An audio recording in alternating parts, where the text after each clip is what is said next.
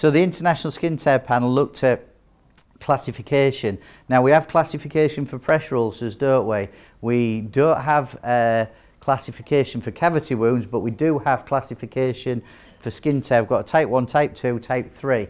Depending on the severity or the type, then we may be able to look after and manage that wound ourselves, or we may have to refer on potentially to plastics.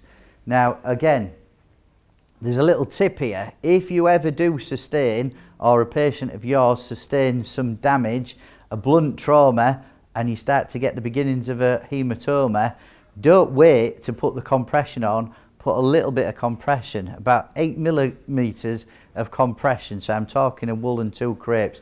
Give a gentle squeeze and it'll reduce the risk of that breaking down and then becoming a long-standing problem. Hence why I got my class 1s on very quickly as soon as I did my blunt trauma. So there's a pathway that we should follow, and again, the treatment plan will vary. So we should also consider, like I said, what's the root cause? Where's the location? Are there any signs of infection? Are we able to identify what the infection signs are? So is there a malodor? Is there an increase in pain? Is there an increase in exudate? Is there any inflammation? All the things that we start to put our jigsaw parts together. Look at the wound size. Do I need to take further advice from the TVN? Is there a pathway in place?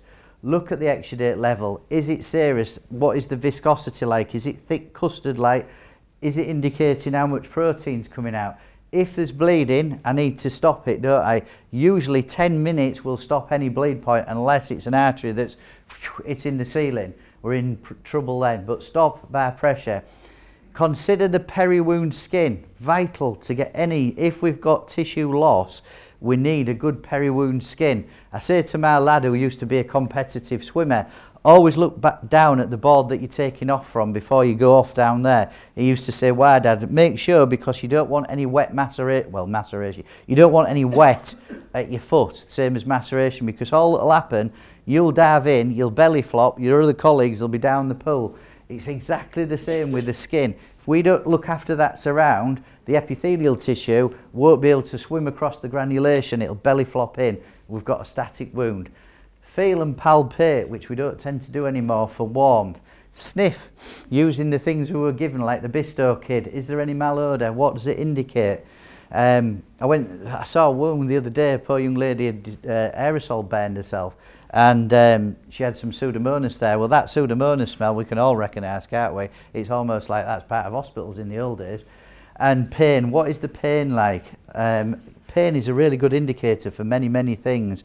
Type of ulceration, if it was a lower limb wound. Just very quickly, I'm going to give you a quick question. If you get pain in your wound and it's lower limb, is it venous or is it arterial? I'll give you a clue. Venous, because you get the pain in it because it's superficial, nerve endings are exposed, and you get that fluid rush, so it's in the wound, so it's venous. If it's in your calf, it's calf pain, not the wound, it's arterial, because you're not getting the blood supply down there, so you're getting the cramp.